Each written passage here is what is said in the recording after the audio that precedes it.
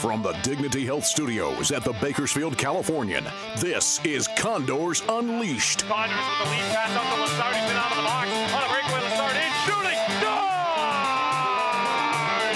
Headlines, highlights, coach's corner, player interview, and everything happening around Condors Town. Now in HD. Save, rebound, scores! Not walking it back, and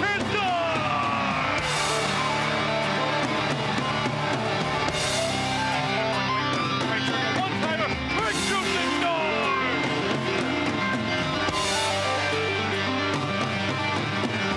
Now, two of the most attractive men on radio. Here are the voices of the Condors, Ryan Holt and Kevin Bartle. Can't think of any better lead-in than that. It's great, than that intro. And the way we look today is even more Phenomenal. special. Phenomenal. In case you can't tell, we're looking at the monitor. Yeah. It's great.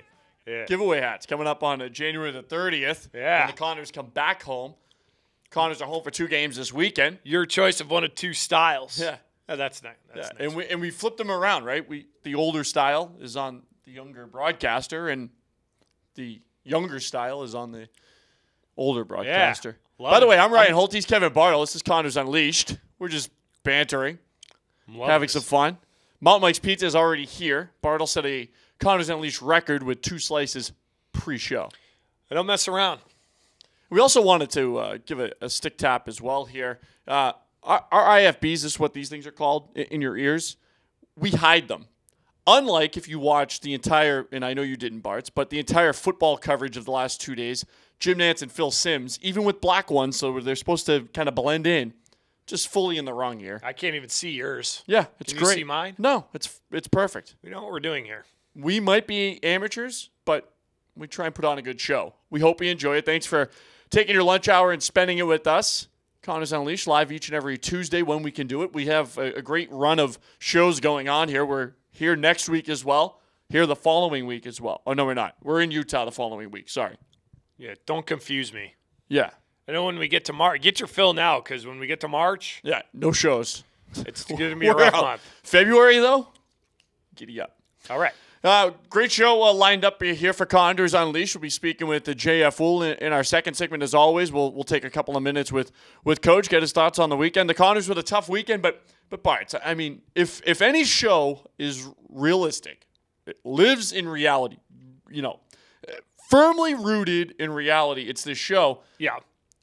Are we hitting panic button here in Condors Unleashed? I think, well, we're not. No. I'm sure that some people are, but it's 4 games. Like, we're going through a tough Relax, stretch. people. Aaron Rodgers said it best. What did he say? Relax. Relax. Like, I mean, what team doesn't lose 4 games in a row at some point during the season? It happens to everybody. Everyone. Everyone. Everybody. And, hey, whatever. It'll get better. Yeah. You think you're not going to make any changes? Think we're not going to win any more games? Everyone throwing in the towel? Yeah, we're Let's all just quitting. pack it in. Yeah, we're quit. Let's We've quit. got some numbers to throw at you. Sure, the Condors lost 4 in a row, but we'll tell you, we'll go inside this little blip on the radar. I'm not worried about it. It's not that bad, folks. It's not that bad. Everyone, relax. I mean, don't Come get me this wrong. weekend. It's not good. It's not great. We'll fix it. It's not that bad. I promise. Still in the playoffs. It's all good.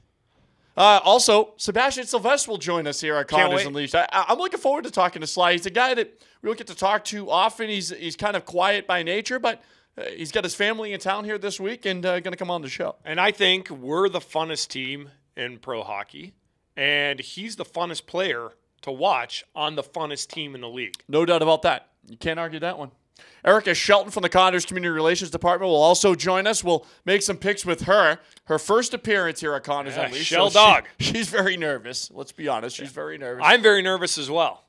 I've been caught. Yes, in the standings. I'm nervous. I'm not going to lie to you. Yeah, it's great. All right.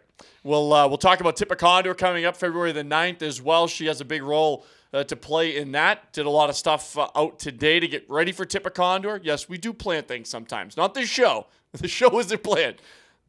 Tippa Condor, we put some planning into that. It'll be a great time. You can call 324-PUCK, 324-7825. Get your tickets now so you don't get missed out, or left out, I should say, on the Tippa Condor. All right. It's time for Holty's Headlines.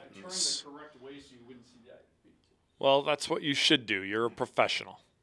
We're acting. Are you going to need me at all? Because I'm going to go back to the pizza. No, but I think it's inappropriate that you, and I got to talk into Michael Hopper's microphone, that you had 2 slices pregame. That's a lie. Just tell everybody that's not true. No, there's evidence over there. No, that's 1 slice, and I took 1 bite out of it. The other slice you already ate. All right.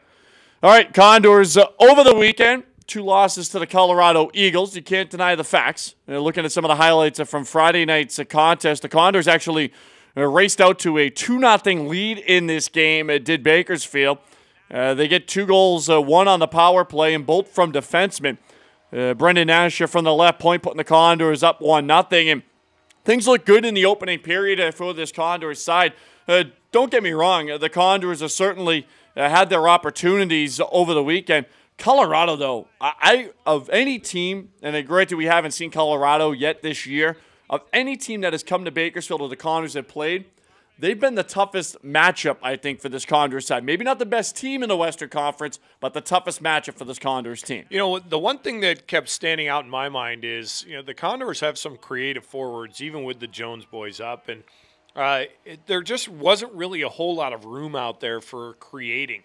I mean, one-on-one, they were very good. There were very few odd man rushes, and I just thought defensively they were as tough to play against as anyone we've seen this year. And the Superstars were in town on Friday night. Crowd of over 5,000 enjoying the Superstars. Will Gretzky, Tim Tebow, and Snail Earnhardt Jr. And, I mean, who doesn't love the Superstars? It's great. Snail Earnhardt Jr. was fantastic. He was great. Tim Tebow was antics during the third period as well. He hung around, stayed till the end. Will Gretzky's still in a New York jersey, and it still baffles me every time I see it. Squiddy Crosby made an appearance during Check-a-Puck in the second intermission. Squiddy never gets old either. Same antics, same stuff. He eats a guy. He eats guys. Condors fell behind in this game 3-2. Ended up tying up the game in the third period. Brooks to Shaber, and much needed for Chase Shaber. He's been on a little bit of a goal drought here as of late. Condors need a player like number 77 in white to step up here over the next couple of weeks. Yeah, we've talked about it a lot. He's been on the cold slump. Everyone knows that, but he's a good hockey player and he's a big part of this team. So here's to hoping that goal just kind of gets him off the schneid a little. That's a nice. We talked about it on the broadcast, but that's a heck of a play from Brendan Brooks. That's a great play from Brooks. But Brooks is another one of those guys. He was pretty shut down over this weekend set, and he's a tough guy to shut down. So the Condors end up dropping both games against the Colorado Eagles at home. But let's look at some numbers. Okay, the Condors have lost 4 in a row. There's no denying that. 2 of those games, the Condors had at least a multi-goal lead. Against Ontario on a Saturday night at home, and on Friday night at home against the Colorado Eagles when the Condors led 2-0. Led 3-0 against Ontario. 3 out of the 4 games were tied with 9 minutes left. That's just the facts, folks. Certainly, the Condors didn't get a point in all 4 games. I'm not trying to sugarcoat stuff, but everyone just... Here's the ledge. Let's come in. The one against Ontario really is kind of the only one that gets me. I mean, you're going to lose a couple of games here and there, but you don't want to just give away points that you had. And I think that was 2 points in the books that the Condors should have had. Hey, it is what it is, though. It's in the books. We'll keep playing. Got a new guy in town. Maybe you'll add to the team. We'll see. The Condors, 3 games this week. Tomorrow night, we're down in Ontario for the second straight week. Ontario's had the entire week off, so they'll be well rested. Then the Condors are back home Friday, Saturday nights. Utah comes to town, Bartz, and we'll talk with JF Wool in just a few minutes about it. That's a big matchup now. 4 versus 5 here in the Western Conference Pacific Division. And I don't know how it's going to look with the midweek game for the Condors, but they're going to need to win both of those games. I mean, you want to win both of those games. Yeah. Utah's the team that's right behind them in the standings, and no need to make things any easier for your opposition. Between your flat bill hat and your patches on your elbows and your Reg Dunlop coat, you're having a heck of a fashion day today. Should I put the coat back on? I actually didn't want to wear the hat, but it's kind of growing on me. It works. I think the beard makes it work for you. You look very Bakersfield. I think it goes well with the sweater. I mean, navy blue and black, I don't know, but I mean, I suppose it looks okay. Looks good on All right, you, moving though. on. But it looks good on Moving you, though. The Condors, 2 games this weekend, as we mentioned, Friday and Saturday night. Friday night, big game. Daniel Cormier will be here. He's the guy featured right over my left shoulder.